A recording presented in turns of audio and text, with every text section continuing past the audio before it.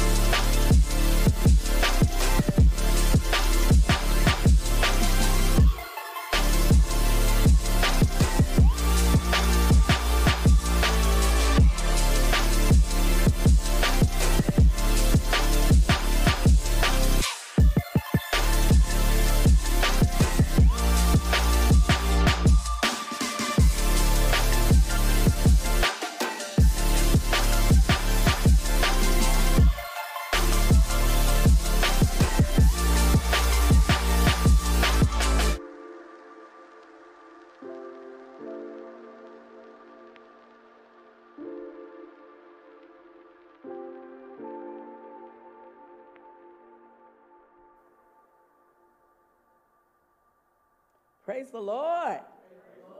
Praise the Lord. It's just good to see you here this morning. We thank God for his goodness, his mercy, and all that is good has to be God. And praise God. We thank God for our online people that are listening out there. Go ahead and wake up and come on in. Your seat is waiting for you. Praise God. You know, God is just a good God. This morning, I just want to exhort you on this particular topic, Speak the word. I said, speak the word. It's so important that we speak faith-filled words, because faith-filled words release God and bring him on the scene on your behalf. I said faith-filled words. Psalm 107:2, King James Version said, let the redeemed of the Lord say so, whom he hath redeemed from the hand of the enemy. Say so. It's so important that we know and we pay attention to what we're saying, because so many times we can think we're just talking. But when it comes to the word of God, we're not just talking. We have to learn to speak the answer to the problem and find the answer and then feed the word to it. You feed it to the problem. And we haven't always done that even as church people. Look at your neighbor and say amen. Unscriptural talk cancels prayer. Let me say that again. Unscriptural talk will cancel your prayer. And how many of you want your prayers answered? Amen. Matthew 12:37 in the NIV, it says, for by your words you will be acquitted, and by your words you will be condemned. Acquitted. You hear that word a lot these days. And acquitted means you're going to be let free, and condemned don't mean you may go to jail. How many know we don't want to go to jail spiritually? I looked over there, and I know that in Deuteronomy it said that that God has set before us life and death and blessings and curses. Therefore, choose life. That lets me know today that we have a choice in what we say. We have a choice, because our tongue has great power to heal or destroy, to bless or to curse. I know when I say that word curse, you think about them bad words. Well, you don't have to say bad words. Y'all know what I'm talking about, to be cursing. There are some things we can say that will bring a curse. So we want to be able to know that we need to listen to what we say. James 1:22 NIV said, do not merely listen to the word and so deceive yourself, but do what it says. And right on down there at James 1:26 NIV, it said, those who consider themselves religious, y'all say religious, and yet do not keep a tight rein on their tongues, deceive themselves, and their religion is worthless. Many times when we talk on that scripture, we don't connect healing and connect our prosperity to it. We just have it all in a category by itself. But what you say, if you can't rein in your tongue, can affect your health and your wealth. Amen. So we want to make sure we know what we're saying, because your body can be controlled if you can control the tongue. Because the body is like a child. It will do whatever it want to do. How many know your body will eat a whole pizza, or your body will, will eat a dozen of donuts if you let it? And your body definitely will lay down and not get up. So he said, your body, what do you do with children? You train them. Because if you let them lay in bed, they will not go to school. Amen. Sickness and sin, though, come from Satan. And Christ has redeemed us from the curse of the law. We see this in Galatians 3:13, New King James Version. Say, Christ has redeemed us from the curse of the law, having become a curse for us, for it is written, curses everyone who hang on a tree. We have, went over this particular topic on last week, but it lets us know that God has redeemed us. And whatever God has redeemed me from, I don't want to speak it on myself. Amen. It takes time, though, to train the spirit. One thing we know about God's word, though, if we have it on the inside of us, God never changes. but he changes things. How many of you want some changes in your life? Amen. So Matthew 18:19 NIV said, again, truly I tell you that if two of you on earth agree about anything they ask for, it will be done for them by my heavenly Father. You say, what are we getting that one for? Because God's word is filled with faith, and that feeds the spirit man. And if we don't feed the spirit man, guess what's going to happen to the spirit man? What does that mean? We can't eat one meal on Sunday and think our spirit man is going to grow. Because faith comes by hearing, and hearing by the word of God. Now, Satan has taught the body to as far as how it can overrule the spirit. So what we got to do with the word is make the word get that body in shape. Somebody say amen. Because the spirit man has to be trained. And there in that Matthew 18:9, he said, if two agree. What do you mean if two agree? A lot of the time we just say, well, we're going to just agree on spiritual things. But you can find yourself agreeing on things that are not good for you. What do you mean? Give me an example, Pastor Ella. You can say, I'm coming down with the flu.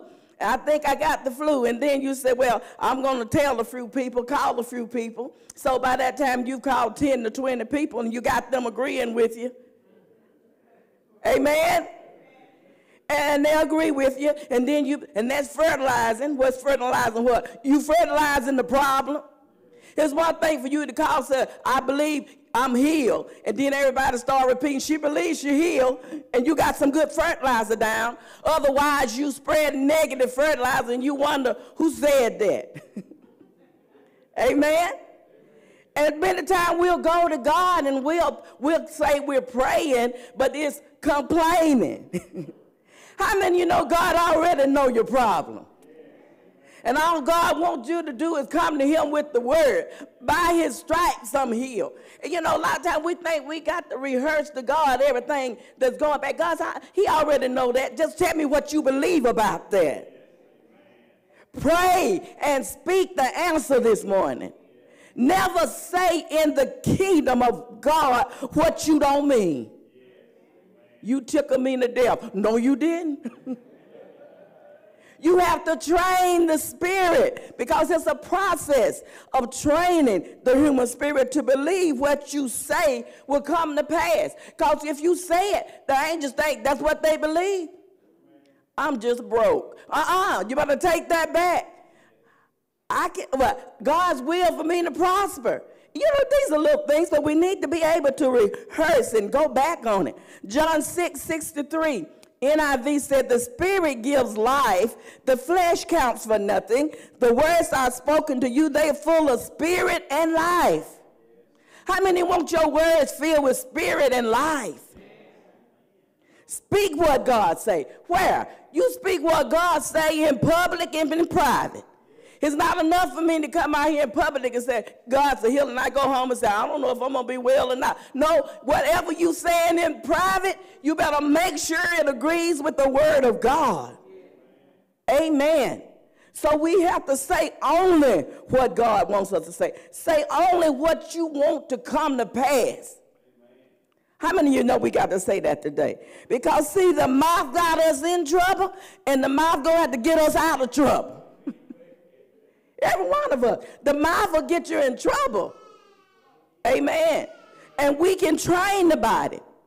And we know that can happen. We train. How do you know you can train your spirit? How many of you ever had a pet? Or ever been around a dog, had it on the farm? We had dogs on the farm. We had Brownie and we had Spot. And a lot of the brothers out there, they have dogs that they train to hunt. I had a dog about 15 years, had a cat about 20. And you know, that cat and that dog didn't come here speaking English. In fact, you know, think about it. And what you do is you repeat things over and over to them. You repeat that word. After a while, I could look at that cat and say, come on and go eat. Cat will jump down and come to the kitchen. Amen. And y'all may not have an animal, but you had one, your dad had one, and you said, come here, Spot. That dog come running. You know, we ought to have more sense than a dog and a cat. We ought to be able to train our body because, see, we're smarter than it. Look at your neighbor and say, I'm smarter than that.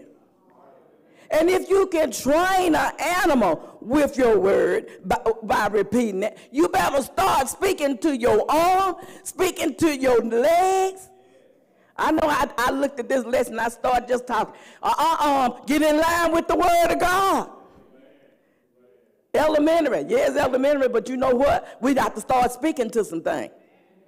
Get in line with the word. Well, I call my body healed. Get in line with the word. Well, and sometimes you may forget a part. And all you have to say is, from the top of my head to the soles of my feet, every cell, every system, come in line with the word of God.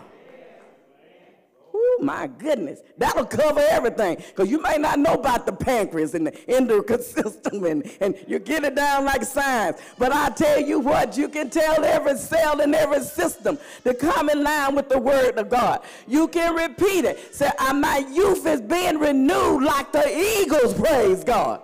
Because I need strength to do the work of the Lord. Works better than vitamins. Glory be to God. How many of you going to train your body? Praise God. And we need to be able to train our body if we can train an animal. Because the body was designed to be obedient to the word. When you come here as a baby, you weren't speaking English. But guess who learned English by the time they got 2? They began to obey. How many of you can see that thing today?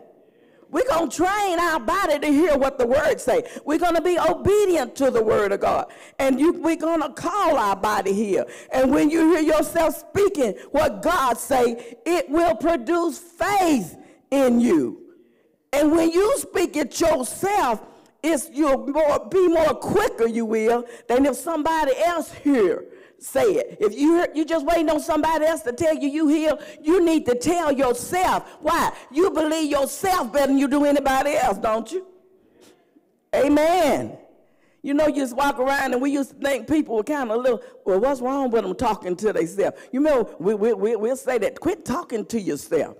Well, if you're talking to yourself and saying something that the word say, that's a good thing. Amen. Praise God. Hear yourself. You don't always obey what someone else says, but you do obey your words, but because they govern you. God is a good God. Well, what will you say then? Over there in Matthew 16:19, our last verse, King James Version.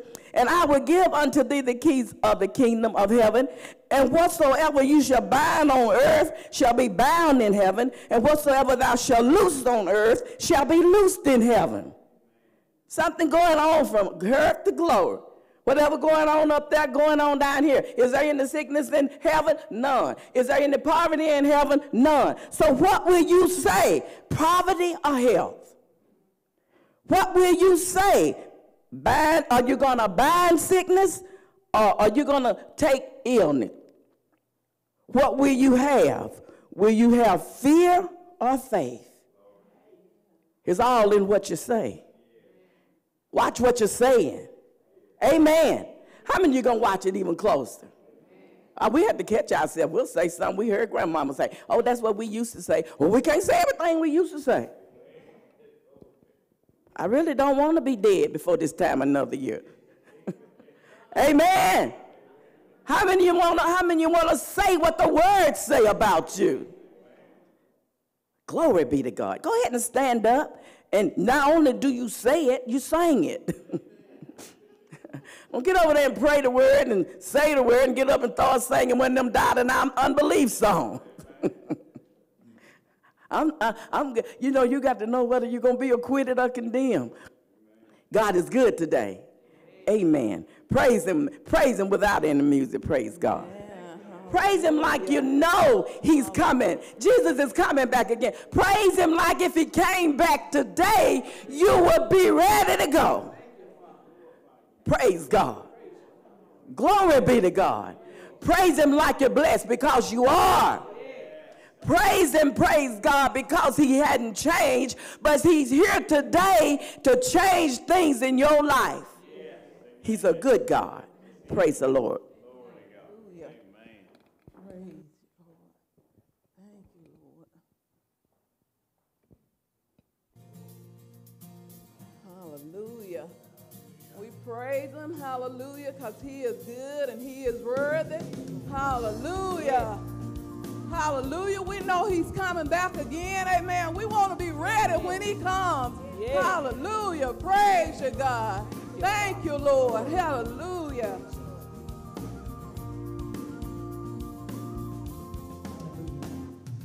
These are the days of Elijah, declaring the word of the Lord.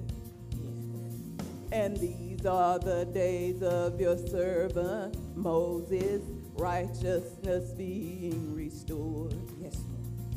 And though these are days of great trials, of famine and darkness and sword, still we are the voice in the desert, crying, prepare ye the way of the Lord. Behold, he comes. He comes. Riding on the cloud. Come on, Jesus. Shining like the sun. Hallelujah. And the trumpet calls. Lift your voice. Lift your voice. It's the year of Jubilee. And out of Zion's hill salvation comes. Oh, yes. Hallelujah. Thank you, Lord Jesus. Praise you, Father.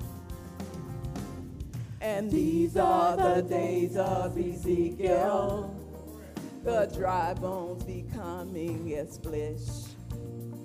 And these are the days of your servant David, rebuilding a temple of praise. And these are the days of the harvest. The fields are as white in your word. And we are the laborers in your vineyard, declaring the word of the Lord. Behold, he comes. Yeah. Riding on the cloud. Hallelujah. Shining like the sun. And the trumpet calls. Lift your voice. Your voice. It's the year of Jubilee. And out of Zion's hill salvation comes. Oh, yes, salvation comes. Come on, church, let's declare it. There's no God like Jehovah. There's no God like Jehovah. There's no God like Do Jehovah. you know anybody? There's no God like Jehovah. Nobody. There's no God like Jehovah. Nobody. There's no God like Jehovah. There's no God like Jehovah. There's no God like Jehovah. There's no God like Jehovah. There's no God like Jehovah. There's no God like Jehovah. There's no God like Jehovah. There's no God like Jehovah. There's no God like Jehovah. There's no God like Jehovah. Behold, he comes. There he comes. Riding on the cloud. Come on, Jesus. Shining like the sun. Hallelujah. And the trumpet calls. Lift your voice. Lift your voice. It's the year of Jubilee. And out of Zion's hill salvation comes. Behold, he comes. Riding on the clouds, shining like the sun. Hallelujah. And the trumpet calls. Lift your voice. Lift your voice. It's the year of Jubilee. It's your year. And out of Zion's hill my salvation comes. So lift your voice. It's the year of Jubilee. And out of Zion's hill salvation comes. Hallelujah. Glory to God. There's no God like Jehovah. Amen. Thank God for the days of Elijah. Amen. Here y'all go. Glory to God. Thank God. You want to take that? Thank you. Wasn't that good? How many know he's coming back again? And you know who he's coming back for? Who? Amen. Didn't Pastor Ellis tell you to just start saying the right things? Amen. He's coming back after us. All those who are ready to go. Are you ready to go? Oh, I had to clarify that last week. I'm not getting a load up right now. I realized I didn't repeat the story last time, so I'm not going to repeat it again about the little boy. Glory to God. Amen. Some of you say, oh, thank Jesus. Thank you, Lord. Amen. I'll wait till next time to do it. Amen. We thank God for his goodness, and we thank God for you. We thank God for his goodnesses and mercies that are being renewed every morning like the eagles, and we're growing in the things of God. How many of y'all growing? How many of you are maturing in the things of God?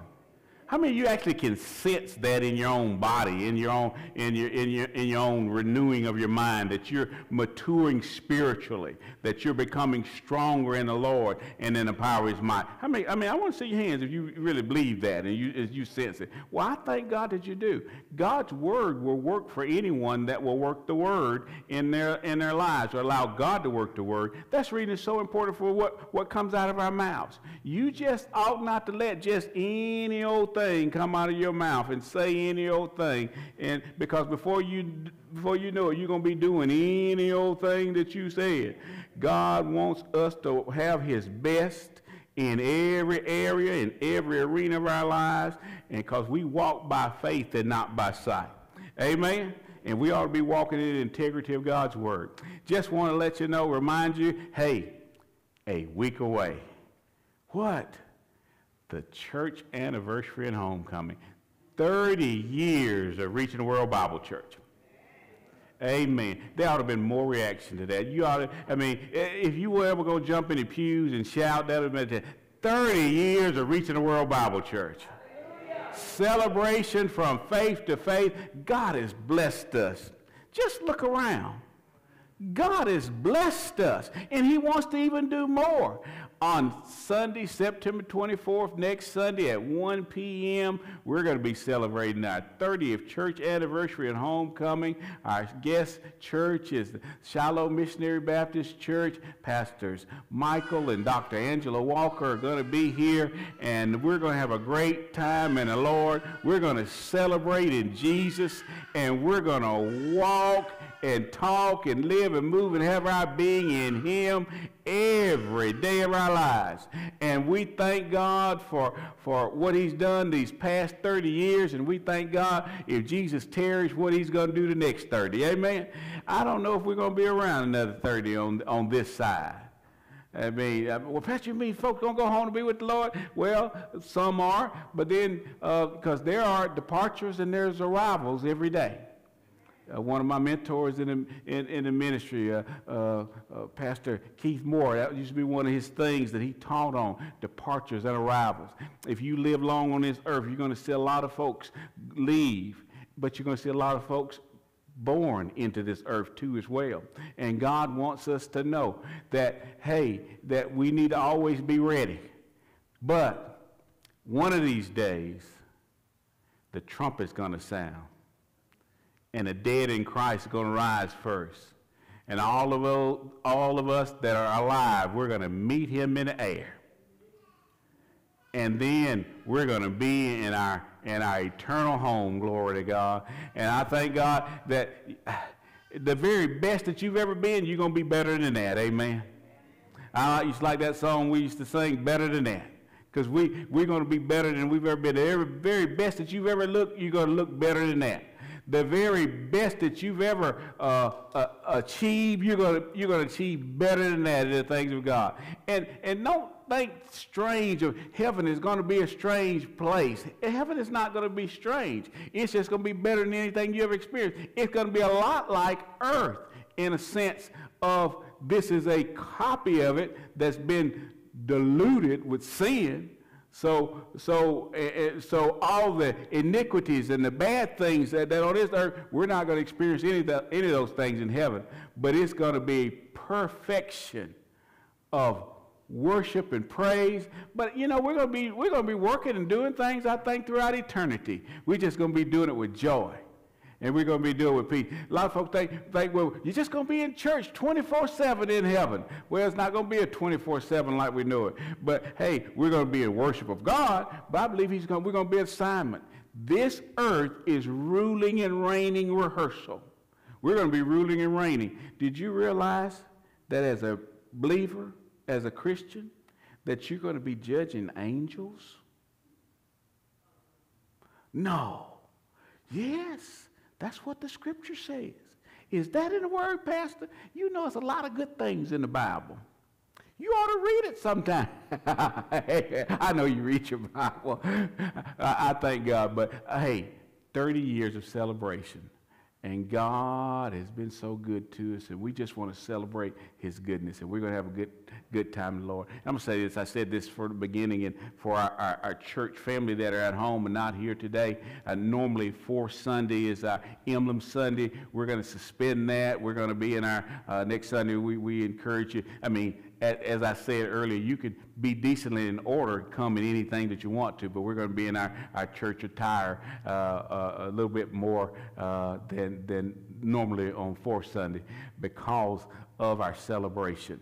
And so we want you to know that and tell your friends and that for especially church members that are coming. And it's fine if folks come in a church attire.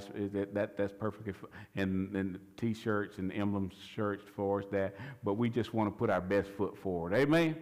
And we just thank God for that, and we thank God for you. So next Sunday at 1 o'clock, hey, we're going to be here. Amen? How many are looking forward to it like me? Amen, I am, and I'm so glad that you are too. Glory. And even if you didn't raise your hand, I'm just going to take it by faith that you're going to start looking forward to it. All right, it's investment time.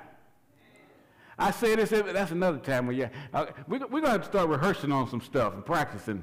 When I say it's investment time, that means church in the house here, that means you ought to jump, shout, and cheer and just have a good time and praise God. Because the Bible says, and we see it on our envelope, that we ought to be a cheerful giver, exuberant, excited about what we do. I'll read it right now in 2 Corinthians 9, verses 6 and 7. It is in the NIV on your envelope. If you've got your envelope, look at it. It says, remember this, whosoever sows sparingly will also reap sparingly, and whosoever sows generously will also reap generously. Each of you should give what you have decided in your hearts to give, not reluctantly or under compulsion, for God loves a cheerful giver. I said, it's investment time. Glory to God. That's it. Glory to God. I thank God that I get to give. Opportunity for me to plant seed and get ground. I believe Reaching the World Bible Church is good ground. When I sow in Reaching the World, I'm believing God for 100-fold return on my giving. I thank God for all my needs being met above and beyond what I can ask or think. I call my bills paid. I call my body healed. I call delivery. I call the supernatural finances to come on in. How many standing on that $1 billion faith? Glory to God. Amen. How many standing on? How many of y'all standing on a penny faith? No one raised a hand. Well, then, but a few of y'all raised your hand on a $1 billion faith, so I thought you must have went on down. No, don't go down, go up, glory to God. I thank God that we get to give and we get to experience the blessings of God every day of our lives. And the more we do, we ought to make that confession. Again, our words matter. And so as we get ready to give, and for those of you at home, there are many ways you can do that. You're going to see them on the screen of how you can give in just a moment. But we like to make some good faith confessions over our offerings and over our words. And as you see, Cash App, PayPal, online. You can do that in the house or outside of the house. You can. We also give them by a regular mail. Far as that, but you ought to do something every time you come to Reaching the World Bible Church. Do something. It's between you and God what you do for us. You're giving, but do something, because when you plant that seed, as we said, it according to what you give, that's what you're going to receive back. You're living on what you gave a year ago. And some of you say, oh no, is that the reason I'm in such bad shape? Yep. Or, oh yes, that's the reason God's blessing me so abundantly above I can actually think. Yes. Amen. So if you want to change or make better what positions that you have, sow generously with a generous, cheerful attitude, and then give your best, whatever that best is. And that's different for different folks. But we thank God that when we sow, we ought to be in expectation. Please repeat after me. As I tithe and give offering, I'm believing the Lord for jobs and better jobs, raises and bonuses, benefits, sales and commissions, favorable settlements, estates and inheritance, interest and income, rebates and returns, discounts and dividends, checks in the mail, gifts and surprises, finding money, bills decrease, bills paid off, blessing and increase. Thank you, Lord, for meeting all my financial needs, that I may have more than enough to give unto the kingdom of God and promote the gospel of Jesus Christ. What I confess, I will possess now in Jesus' name. Go ahead and raise your offering envelope, and let's just sow and give and thank God that he's going to meet us at our faith. And as we give, we're believing God for 100-fold increase. Let's pray. Father God, we just thank you as we sow seed, we sow in faith. We so thank you that all our personal needs are met above and beyond what we could ask or think. And Lord, we thank you for the needs of Reaching the World Bible Church being met supernaturally, abundantly above. And Lord, we just thank you because you are abundantly above God. You supplied not only all our needs, but you told us that you would give us the desires of our hearts. When our hearts line up with your word, your answer is always yes and amen to what we're believing for. And Lord, we thank you for that 100-fold return. We thank you for our unsaved loved ones being saved. We commission the angels to go out and cause the finances to come. Satan, what you've stolen from us, you got to give us double back. Double for our trouble according to the word. We believe that, we receive that, we say that, we confess it, and we claim those unsaved loved ones. Lord, we ask you that you would send effective laborers by their pathway, that they would hear and that they will receive from, and that they shall or will be saved. And Lord, we thank you for that. And Lord, we thank you for whatever else you see for that. And if you agree with that, just say amen. That means it, so be it. Brother, you go ahead and minister to the people.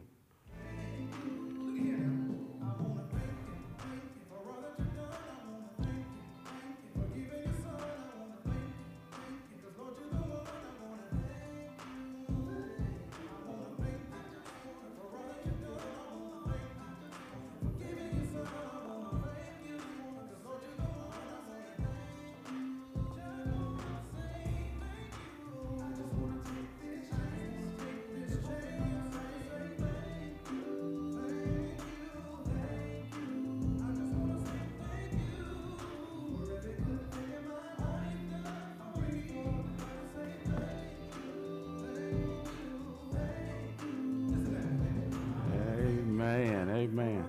All our youth, you can follow Pastor Ella back to your youth class, and we just thank God for you and that y'all going to have a great time, man, God, in the youth class. Our children are downstairs already, and they're having fun, and we just thank God for them. I just thank God. And for you youth at home and you parents and grandparents, your children, especially if they can't drive, they can't come here.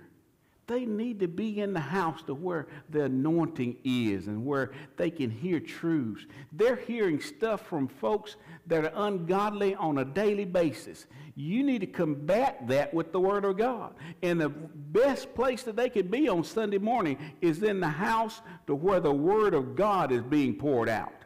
The anointed, yoke-destroying, burden-removing power of God. And if you have that authority over them, first of all, it's your responsibility as a parent, as a grandparent, to do that for them. And if they can come, you do everything you can to make sure that they if they're driving themselves, that they come with you. But you have to be here. Amen. Those of you that here are. Those of you that are at home, some of you could be. But it's a choice. You make that choice. And it's like anything else. What's important to you, that's what you do. It was important for me to watch a couple of ball games yesterday. I did. Thank God, even though both of my teams played and they didn't play very well, they both won. Amen. Just barely. Amen. But I thank God they did. But you know what? If I can get that serious, and Pastor Ella tell you, she says I coach from the grandstands of usually either my chair or my bed, whatever I'm watching it from. But if I can get excited about a ball game, an oblong ball, or a round one when it's basketball season, how much more I ought to be excited about the things of God. I'm excited. There's anointing in this house today. I hope you sense that from Pastor Ella ministering and praise team ministering in song, hymn, and spiritual song. There's a unique anointing here today that you can draw on. There's a yoke-destroying, burden-moving power that's in here that you need to grasp. So I ask you to be in faith with me. I ask you to turn for us to join our faith together, and so that we can witness God's best and whatever He'll say to you. I'm not going to be long today, but there's some things I think that are very important, especially for the days that we live in. Go ahead and take your Bible or your electronic device, and please repeat after me. This is my Bible. I am what it says I am. I am who it says I am. I can do what the Word of God says I can do. I can be and become what the Word of God says I can be and become. I boldly confess, my mind is alert, my heart is receptive. I'm about to receive the incorruptible, the indestructible, the ever-living seed, faith, word of God. And I'll never be the same. Never, ever, ever will I be the same again in Jesus' name. Look at a neighbor and say, we'll never be the same again. Point to yourselves, I thank God I will never be the same because of the Word of God. I will grow stronger. I will grow more powerful in the empowerment of grace, in the empowerment of mercies, and the empowerment of doing love toward everyone that I encounter. I'm more than a conqueror. I'm an overcomer. I can do all things through Christ who strengthens me. Greater is He that's in me than he that's in the world. I got it. I got it like that because God's in me. Amen. Do you got it like that? Amen. I heard a coach recently, and I've been watching and been telling folks in his part of the country that we coming. Amen. And I thank God. You know, Jesus is coming. Are you ready for Him to come? Glory to God. Are you ready to receive the blessings of God? Are you ready to go with Him when He comes? Well, that's some things I want to talk to you about. Because on this earth, we need to be ready. Because there are things happening all around. How many of you notice all around that as we look at just all, not just in our part of the world, but all over the world, there's all kinds of things that are happening. There's all kinds of storms that are going on. And I think I was inspired to talk about some of those things because no matter who you are, no matter where you are, in the natural as well as in the spirit, there are storms that we are going to encounter. But thank God for those of us that are believers, we don't have to be afraid. We don't have to be scared of any natural storm or any spiritual storm that may come into your life. Pastor, what are you talking about? Well, there's a very key thing that we must do, that we always need to do. And it's a part of our faith walk, and it should be part of our faith talk and our faith actions that we must do that will help us. Because storms in life are going to come. They come to everybody. And we entitled this message today, Trust God in the Storms. Trust God in the storms. I don't know. I think most of us, especially in this part of the country, we understand, and we've experienced storms. I've been in some. Most of us have been in some of us have been in bad storms in life and things. This is used to be called Tornado Alley, where a lot of tornadoes come and still do. Different parts of the country have hurricanes, and part of our west coast earthquakes and different things. But they're natural storms that we experience that usually for most folks, when you're a believer, when a storm occurs, you're looking toward Jesus. You trust in God. I can remember, I always think about, when I think about storms, one of the most intense storms that I ever been. Sister Ellen and Christopher and I were driving to Dayton, Ohio, and we were going to do a service there, and we were driving. It was the first time I'd driven to Dayton, and the interstate was there, and we were it had gotten dark, and all of a sudden, the greatest downpour of rain and storms that I'd ever been a part on the road. I've been in some that were bad, but this one was, you couldn't see hardly in front of you at all. You couldn't see the sides of the road. The rain was coming down so much. And there were cars ahead of us, and we all slowed down, and we were there, and Pastor Elliott, it was late it seemed like for an hour or so. I don't think it was that long, but it seemed like for maybe 20 miles, I think maybe 10, that rain just kept increasing, and the storm kept increasing. I was slowing down, and I could barely see a couple of feet in front of me, and I was on an interstate that I'd never been on before, so I didn't know the contours of the roads, and then Pastor Ella there, Christopher, was standing up in the back. He was probably about 8 or 9 at that time, and we were all just really intensely watching the road and what was going on in this storm and a downpour, rain and water and everything that goes with a storm. And I was praying, and I know Pastor Ella was praying. I bet Christopher was praying too as well, because we trust God. We believe God. And it's what seemed like for an hour, and I know it couldn't have been that long, but it was such an intense storm that it was, and not knowing what my surroundings at all, but all of a sudden, it just seemed like it just appeared. I looked over to my left, and I saw a sign that I was so happy to see. And I'm not advertising for them, but that day, I was happy to see it. It said, Holiday Inn Express. And it was a light. And on this side, I saw exit. I wheeled right over there, but Ken, I wheeled over there quickly. It turned down and went, and you had to go up under the interstate before I went over there. And you talking about happy to get in a hotel room for a night and off of the road? Boy, the peace of God. And you talking about an enjoyable sleep that night?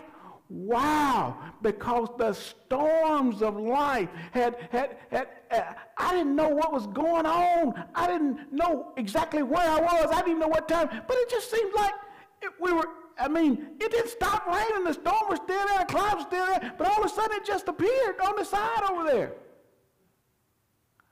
God will make a way of escape for us when we trust Him. In the storms in our natural lives. And I think about even the things that are going on in the Middle East now, in Libya, all those floods. Did you see that where over 9,000 people have died? And I think I saw 10,000 last time, and 9,000 are missing right now. And other floods, thousands in different parts of the world. Thousands of folks are dying in these storms. And thousands that are missing in these storms. And that's on the natural side. I believe that's a type of what's going on, where there's people that are dying in the storms of life spiritually. People, Christians in churches, are missing. And nobody seems to know where they are. Because there's storms going on in the spiritual realm.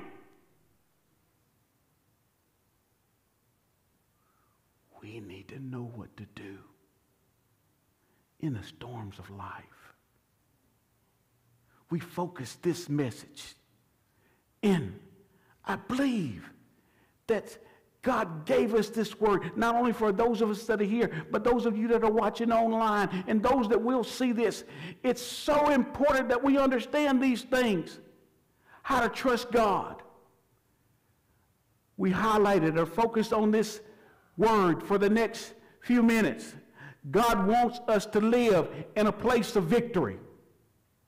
But there's a prerequisite for living in what belongs to us as believers, and it is trusting in the Lord.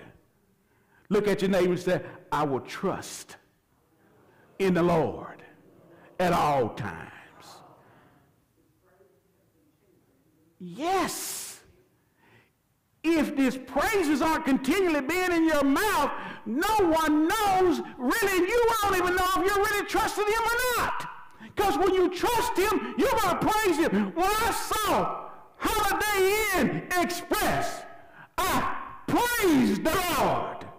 Because I could get out of the storm. I could get in a place of protection and safety. God has a place of protection and safety for you and I, no matter what storm is going on in your life right now. But we got to trust in him. When I look in Proverbs, and we'll look in there, we're going to look at this in Proverbs chapter 3, and you're very familiar with this passage. We're going to look at it in two translations. First in the King James, 2 verses, and then 3 in the Message. But Proverbs 3 verse 5 says this, trust in the Lord with all thine heart, and lean not to thine own understanding. In all, not some, not when you're happy, not when everything's good, just going good, but in all your ways. Acknowledge him. And he shall what? He shall what? In other words, he'll lead and guide you into all truth. He'll show you where to go and where not to go. He'll direct your path. But I mean, no, when someone's directing you, if you refuse to follow, their direction doesn't do you any good. I can remember being in the band, and I was in the band before I started being in athletics, from the 5th grade to the 9th grade, and I played the trombone. And I thank God, my band director was Perry Andrews. He's gone home to be with the Lord, but his wife is still alive now, and I see her, and they bless me. But he taught me how to play a trombone, and he taught us how to follow directions of what he wanted us to do, no matter what section we were in, no matter what instrument we were using, whether it was the brass section or the woodwinds, or those of you that know music, you know what I mean when I say that, how in different music programs, how when he wanted you to come stronger, he would tell you, and as he was directing and flowing, and he would tell you when to give more, you learn to follow just with his hands and with his expressions of his face of what he needed from you from that session for you to perform and play at the very best, to get the best sounds and get the very best music, that sound and performance, and minister and really and play for folks so that they can enjoy it. I learned how to follow directions at an early age, even before then with my own parents, and them giving us directions and acknowledge them. And I learned, I can remember being on a band contest. We would go to music, and I can remember we went to a contest, and our band, we went to Douglasville, Georgia. It used to be a time and a place where we had marching contest, and we got all ones. That was superior ratings. And our brass session, it wasn't. We had many more woodwinds and everything, but I remember we got tapes of the judges that judged us, and I can remember this judge saying, "Oh wow, y'all are strong." And I remember one of the judges said, "Oh," he said, "You." As we could hear the music playing, he said, "Brass session, you're overblowing, you're overpowering the rest of the band. You need to calm it down. I mean, y'all strong. And we had fewer in our brass section than we did anywhere else. But we were at a high level of performance. And he said, but it's good. It's good." And he was directing us and judging us, showing to why he wanted us to improve what we were doing. God wants us to improve our walk with him. But it's so important that we understand you got to trust who's leading you and who's guiding you. Look at your neighbor and tell him, you need to learn how to trust God in everything that you do. Acknowledge him, and he will lead and guide you into all truth. He'll direct your path. Proverbs 3, starting at verse 5, and I like how the Message says it. Proverbs 3, verse 5 of the Message says this: "Trust God from the bottom of your heart. Don't try to figure out everything on your own." That's a good word in and of itself. Notice what else it says. Listen for God's voice in everything that you do. Everywhere you go. Not just on church on Sunday mornings, but when you go to the Walmart, when you're on the road, when you're on the interstate, when you're driving, when you're at the family reunion and that crazy cousin of Pookie that you have is there and he's starting to act a fool. And you know how it is. And he come over and you know y'all used to fight when you were young and you don't want to fight him now in front of everybody since you done got old. But thank God you got the Spirit of God on the inside of you. Listen to what the Spirit of God tell you. Calm down. That reminds me of a story. This father was shopping in the grocery store, and he had a baby boy in the front, in the cart there, and he was walking there and doing shopping different things, and people started watching because he started talking. He said, "Calm down, Jimmy. Calm down." And I know we got some Jimmys in here, so we're not talking about y'all, but this is just my story. That happened to be the name. And he said, "Calm down, Jimmy.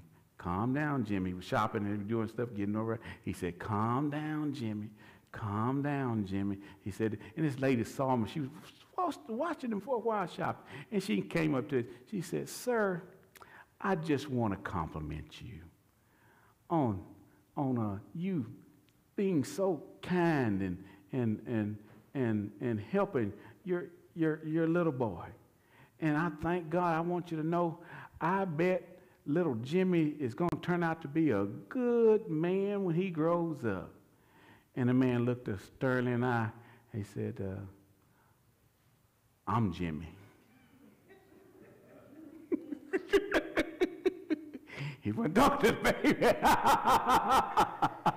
He was the one that needed to calm down. And she couldn't help but to laugh. But God, in everything that you do, everywhere that you go, he's the one.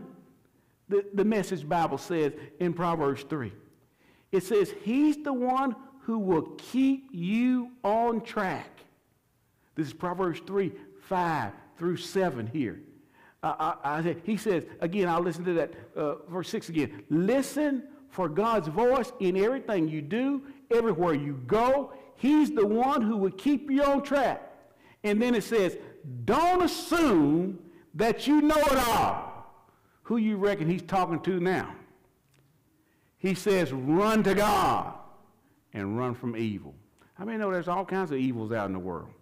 God wants us to run from them. But not just run anywhere, run to him. That word trust God in the storms is important, but we need to define it. Trust, what it would be. First of all, I want you to know, trust is one of the key elements of faith. If you don't trust God, you can't walk in faith because you won't listen to what he says. The Hebrew word trust is intense. And it means in the Hebrew to lean the whole body on something to rest on it. In other words, you lean and you put your entire weight, you put your entire flow on him, on the trust. You rest in your trust. But it's intense. Storms, when they come, are intense. They have lightning, they have thunder. They have, and all kinds of things happen. Wind. It's intense, storms are. But we got to be intense in our trust. The Webster's Collegiate Dictionary defines trust like this. It says, assured reliance on the character, the ability, the strength, or truth, or someone or something. One which confidence is placed. When you place your confidence in God, you lean totally on him. You trust what he says because you know him. You can't trust someone you don't know, or you won't trust someone you don't know. That's the reason it's so important for us to know God. And how do I get to know God? Through his word. How do I get to know him well? Through knowing his word well.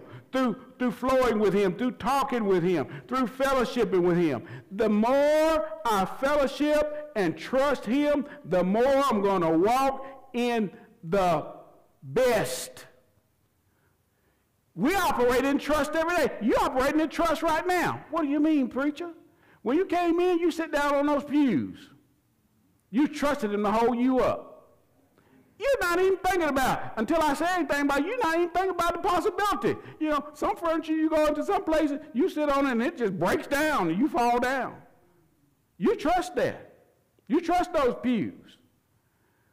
You trust when every day, when you step on your brakes in your car, you trust that they're going to slow you down. You have full confidence that when you put your foot on the brake, that car is going to stop. Every day we trust something.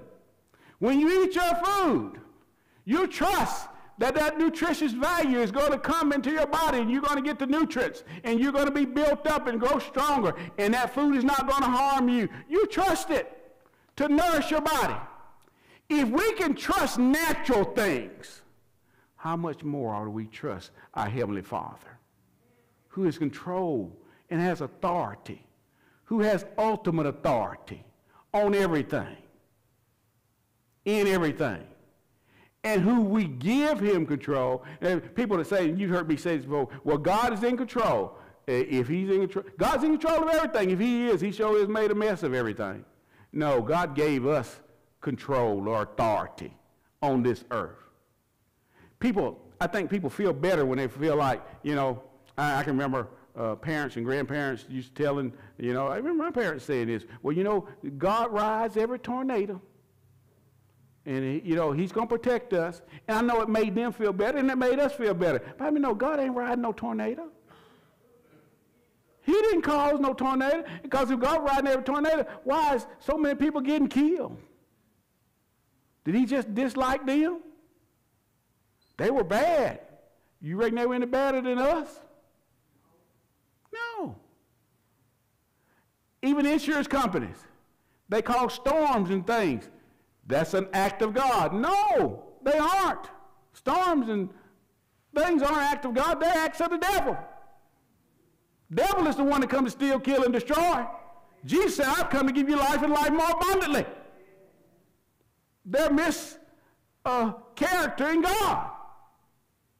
Disasters aren't acts of God. Disasters are acts of the devil. But thank God we know who we trust in. And we know we can lean and lay on him. And we know he's going to help us during the storms. And he's going to show us. Because he's already gone from the end before the beginning ever started. You know, sometimes we need to have a greater understanding. John 6, verse 16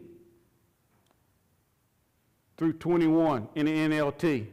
Even the disciples had to have a greater understanding of what trust was. You remember this story that evening in John 6, starting at verse 16, that evening Jesus' disciples went down to the shore to wait for him. But as darkness fell and Jesus still hadn't come back, they got into the boat and headed across the lake toward Capernaum. Soon a gale of wind, this is the NLT translation I'm reading out of. It says, soon a gale of wind swept down upon them, and the sea grew very rough. They had rowed 3 or 4 miles when suddenly they saw Jesus walking on the water toward the boat. They were terrified, the scripture says. But he called out to him, don't be afraid, I'm here. Thank God when Jesus is here, when you're a believer, and you know that. You know you could trust him. He said, don't be afraid, I'm right here. When we were in that storm, I knew that God was with us. But I was praying, I was seeking him. But when I saw that flashing sign that said Holiday Inn Express, I said, thank you, Jesus. I know we're going to be all right.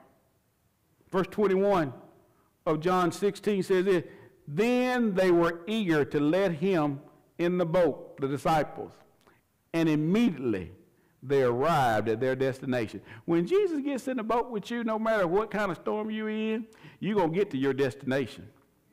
But as we talked about the other, it's not about from us getting to point A only. It's about the journey. What are you doing? What are you saying in the journey? Are you focusing in on Jesus? Are you trusting him? When they come and tell you that such and such has happened with your child, or you have such and such, are you trusting in Jesus? Are you saying, well, Lord, I thank my God that he supplied all my needs. I'm calling my body healed, whole, and well because he said it was? Or are you saying, well, the doctor said you're going to die? What are you going to do? Well, the doctor said I was going to die. Don't the doctor know? No, the doctor don't know everything. Thank God for good physicians. Thank God for good medical people. But I mean, no, a natural human being doesn't have the final answer for you. That's not the final answer for me. That's the reason we teach and preach the way we do. That's the reason we instill in you the Word of God. The Word says, by his stripes you were healed. Healing is a part of the children's bread. No matter what report you get. I've gotten bad reports before. What do? I do what I teach you to do. I trust God. I start calling my body healed, whole, and well. I speak to it. I speak to my body. I speak to whatever the difficulty is. I speak to the problem. I don't magnify the problem. Said, oh no, what am I going to do? What am I going to do? I trust God. I call my body healed. I call my body well. I call my blood pressure normal. I call my eyes 20/20. I call my blood sugar levels normal. I call my body healed. I speak to it. I say, come in line with the Word in the name of Jesus.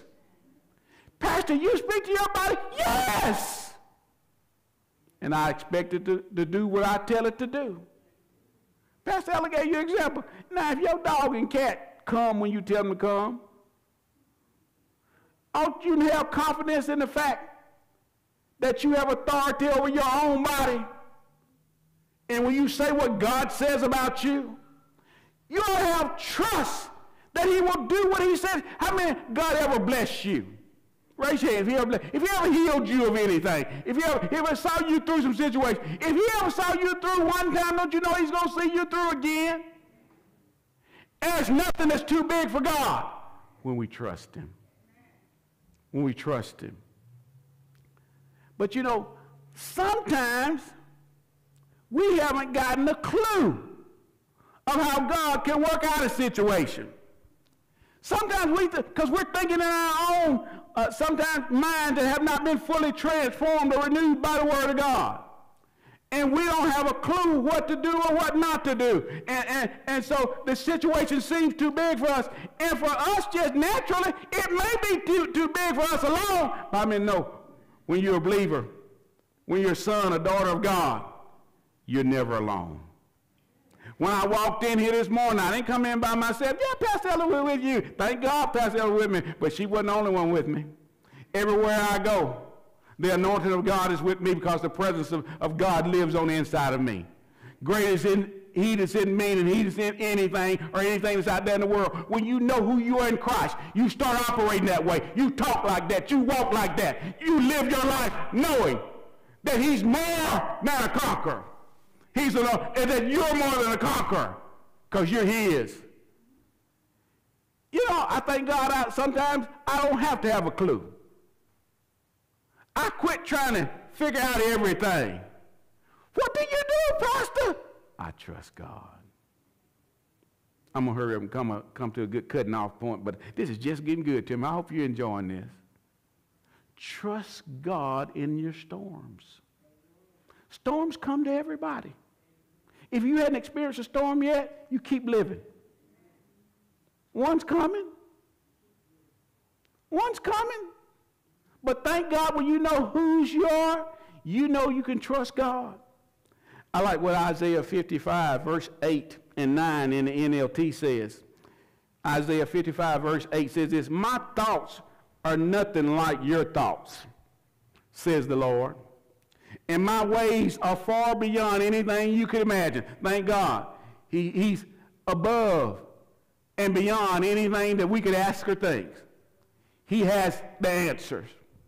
Verse 9 says, for just as the heavens are higher than the earth, so my ways are higher than your ways, and my thoughts higher than your thoughts.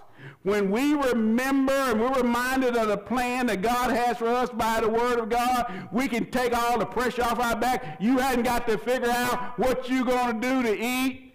The Scripture says, if he takes care of the birds, they don't have to visit psychiatrists to see what they're going to eat. You ever saw a cardinal going to the hospital to see the psychiatrist? Doc, I don't know what I'm going to do. I don't know if I'm going to be able to continue to fly. No, they just fly. They chirp. It just seems like they're happy all the time. If he take care of the birds and the air and all of the other animals, what makes us think he's not going to take care of us? We're his sons and daughters. He loves us. He cares about us. But we got to trust him. We got to do our part. We got to realize that God wants us.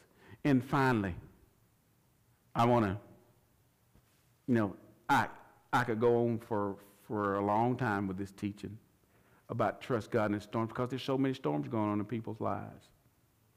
There are financial storms. There are physical storms. There's spiritual storms. There's relationship storms. There's storms with children. There's storms with grandchildren. There's the enemy, as we know in John 10:10, the thief, the devil, he comes to steal, kill, and destroy. He comes to bring storms. And he's been doing it for over 2,000 years, and he's good at it. But thank God Jesus said in that same verse, I have come. And I've come to give you life and life more abundantly. So we can trust God in the storms. But I love what the book of Psalms says. And this is my last outline. Psalms of trust.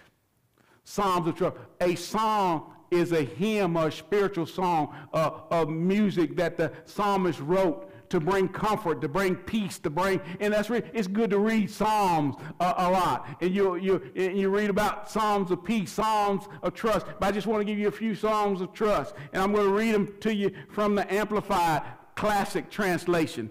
Certain verses in Psalms that will give us and show us that we can trust God. You can trust God whether your spouse is acting nuts, whether the children are going off on a deep end, whether the doctor gave you a bad report, or whether it looks like your month is longer than your finances. What do I do? What do you do? Trust God.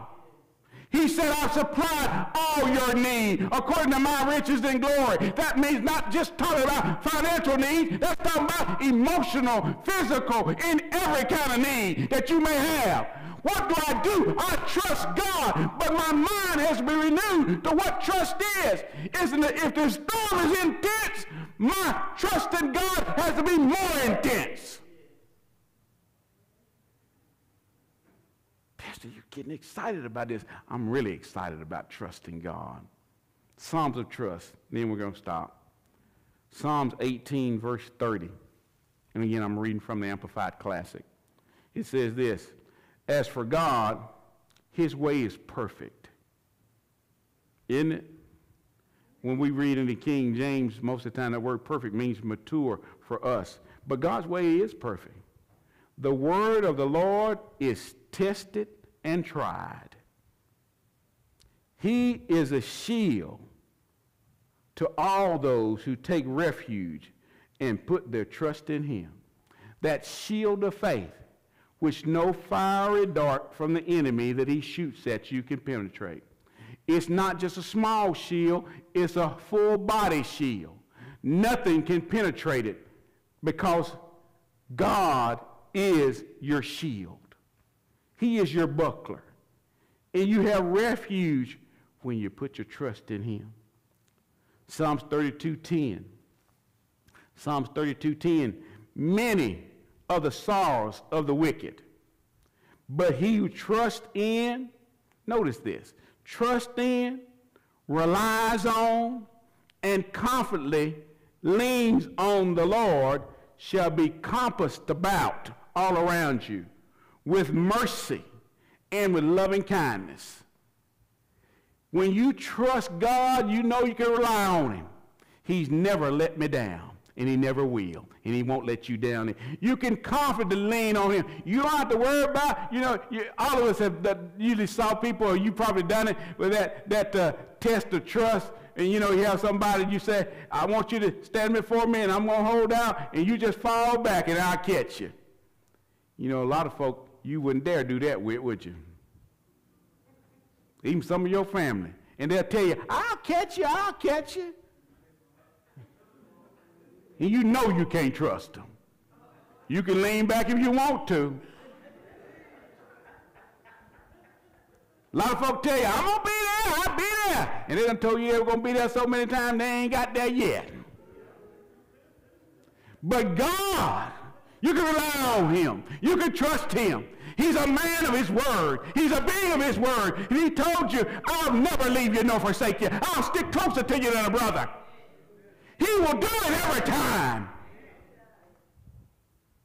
We can trust him when we can't even trust ourselves. He said, trust him, rely on, and confidently lean on the Lord. He'll compass you about with mercy. Look at your neighbor and say, thank God for his mercy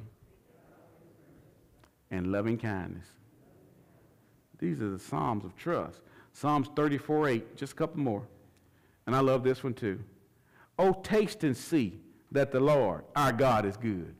Amen. That's what God tells us. He said, taste and see, I'm good. This was a spiritual dream I had. I don't talk about those very often, and some things that I was dealing with, and God has spoken to my heart in this dream. And I was hesitant about some things that in a dream. And God spoke to my heart. He said, won't you trust me, son? Won't you trust me? And I said, yes, sir. Why? that I know I could trust him because he's never let me down. I thank God my father's gone home to be with the Lord. And my dad was a trustworthy man. And he did everything that he could do for us. But there were times he certain things he couldn't do. He didn't have the ability to do it. But he tried, and he did everything that he could possibly do to help my sister and I grow up and be a godly example before us. But he didn't have all ability. That was my natural dad. But he was a good type, an example. But my heavenly dad, there's nothing that he can't do. He said, taste and see that the Lord our God is good.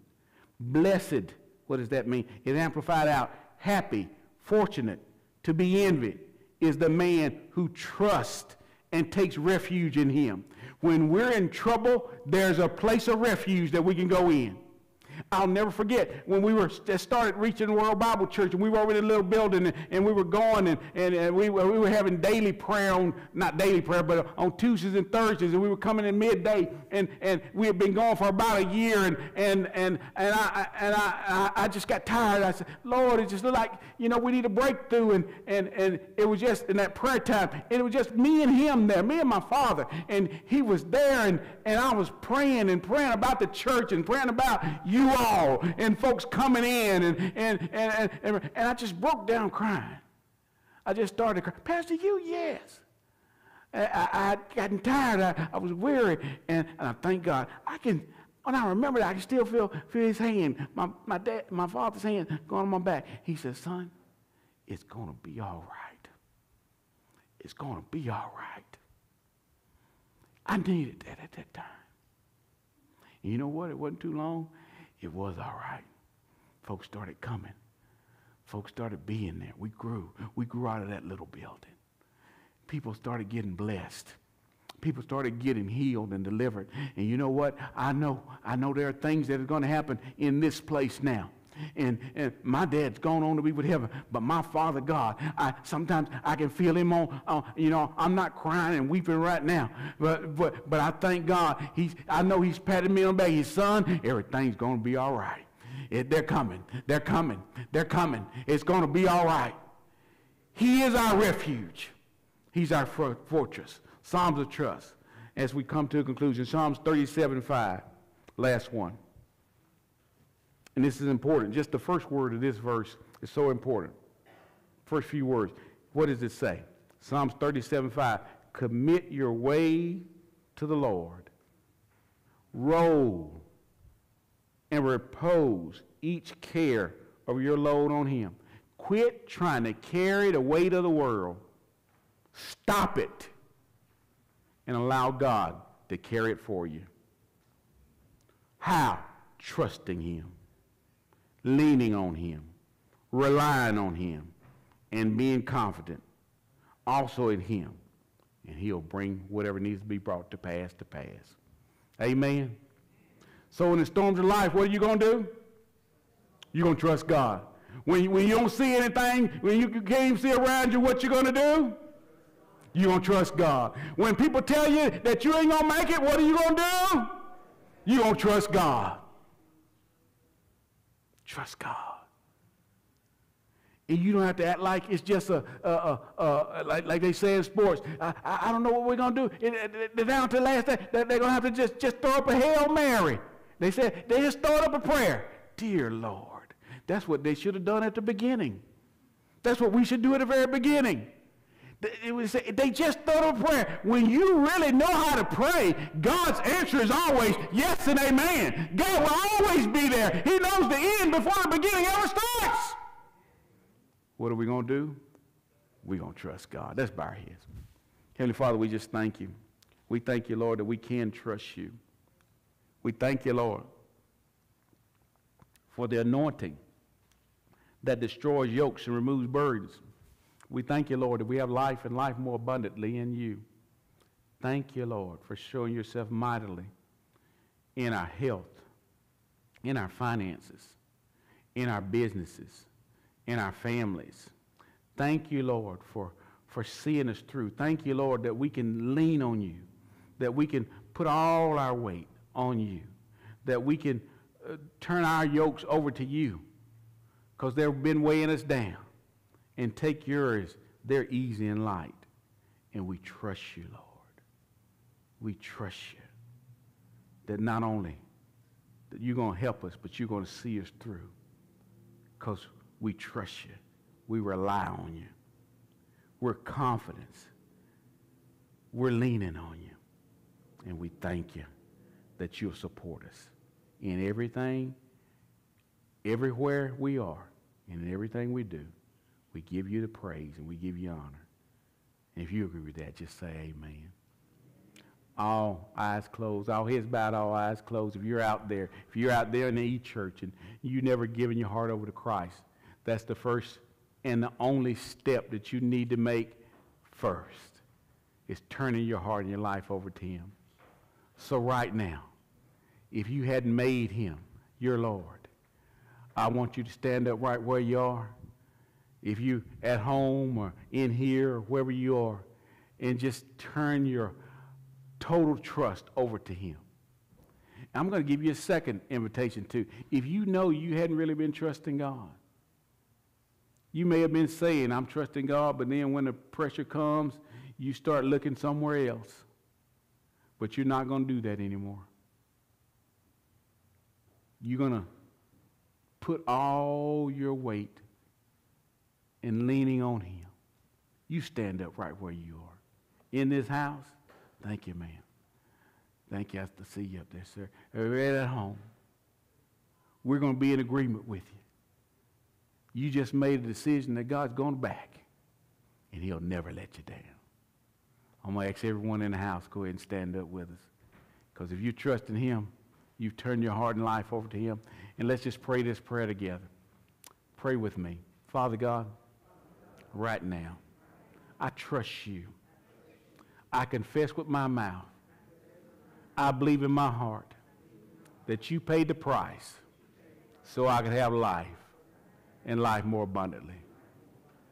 I thank you, Lord, that you have forgiven me of my sins and cleansed me of all unrighteousness. I'm saved. I'm free because I trust you. In Jesus' name, amen. You can be seated. You just prayed that prayer. We've got some information materials we want to send you, and we want to give you to help you. You see on the screen those 3 mini books that you can write. Yeah, you can be seated in the house. You can be seated at home too. If you and you see that QR code, you can scan it, and it'll take you to a video that'll tell you what it is. If you want to be a part of this church family, and how we just say welcome to the family. And we thank God for the anointing of God, for the grace of God, for the mercies of God. God will meet you right at your faith. And we thank God for that. And we encourage you, if you're looking for a church home, your search is over. Come on, be a part of us. You can be anywhere in the world. Be a part of this church family. And God will help you because you can trust him. Amen. Y'all glad you came today? Amen. I'm glad you did. Remember, next week, 30th church anniversary and homecoming here at Reaching World Bible Church. Special service at 1 o'clock. We invite you to come on. We're going to have our morning worship at 10, and we're going to let you out for a little while, and then we're going to come back, going to have a great time in God and celebrating.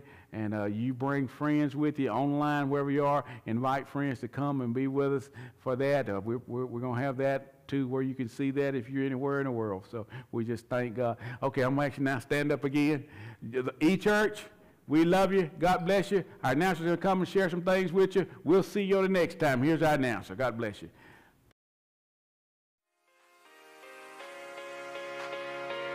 Thank you for joining us today for this life-changing word. If you prayed the prayer of salvation, we have some materials to help you with your new walk with God. 3 mini books by Dr. Kenneth E. Hagin. The New Birth, In Him, and Why Tongues. These books are a free gift that will give you a greater understanding of salvation, what you are entitled to have in God, and the empowerment of the Holy Spirit. If you would like to become a partner with RTWBC, your prayers and financial support will help us work together and accomplish great things for God. On our church website, RTWBC.com, you can submit prayer requests and also give to the ministry safely and securely by debit or credit card on our online giving page. Just go to Choose Funds and follow the directions. You can also give by Cash App at $RTWBC. PayPal at rtwbc@bellsouth.net, or by mail at Reaching the World Bible Church, P.O. Box 2487, Sylacauga, Alabama 35150. Stay connected with us through our Reaching the World Bible Church Facebook, YouTube, Instagram, and podcast platforms. You can also contact us at www.rtwbc.com.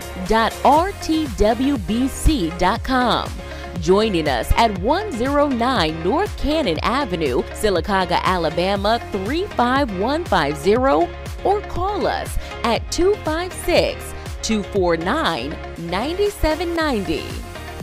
Please join us again for our next service, where we will continue to preach the uncompromising Word of God to help feed your faith and starve your doubts to death.